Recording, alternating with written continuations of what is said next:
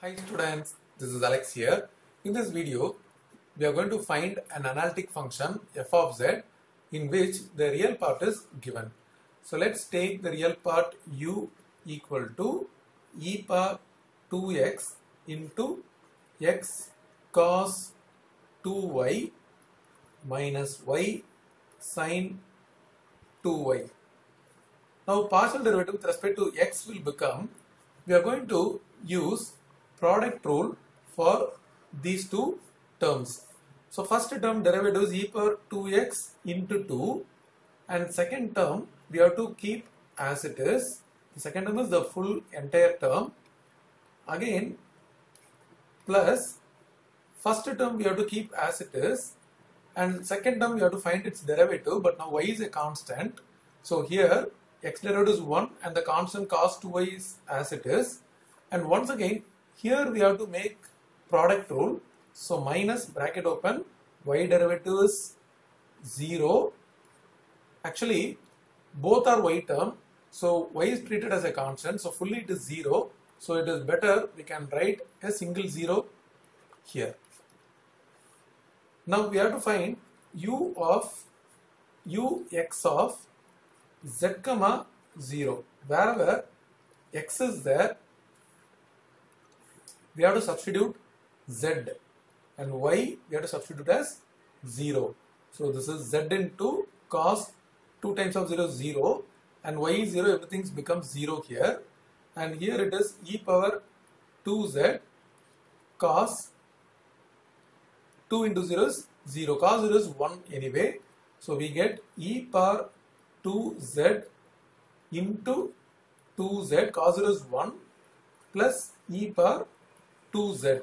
So e power 2z can be taken common. So we left with 2z plus 1.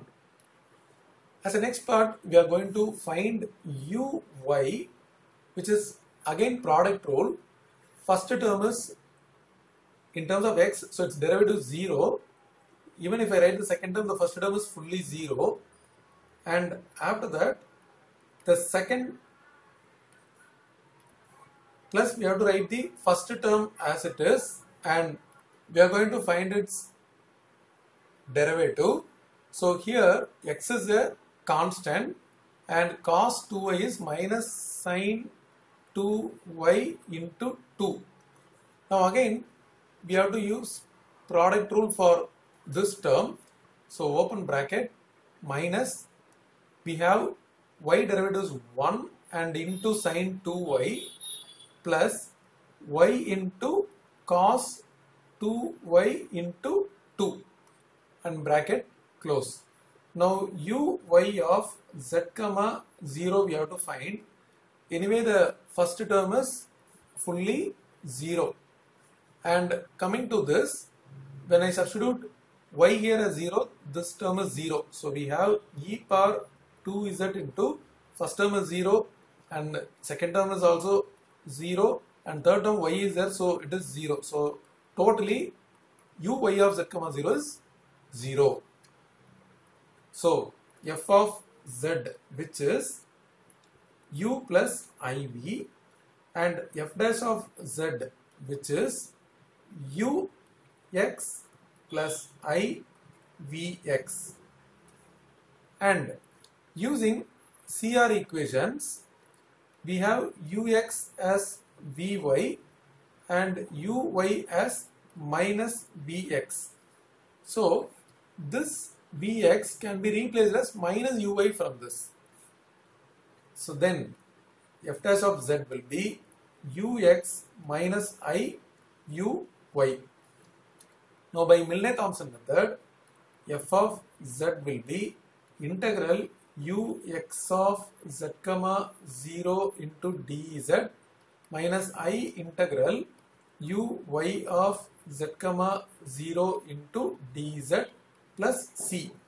Now ux of z comma 0 we got it here, that is e power 2z into 2z plus 1. So e power integral e power 2z into 2z plus 1 dz, and second term is fully 0 because uy of z comma 0 is 0. Now coming to this integration, we have to do integration by parts. So we have a method called Analytic method where we have exponential and algebraic. The first function is taken as u algebraic, which is 2z plus 1, and the second function is taken as dv, which is e power 2z dz. Now its derivative du is 2 dz and its integration v is e power 2z by 2. So from this the formula is uv minus integral v du.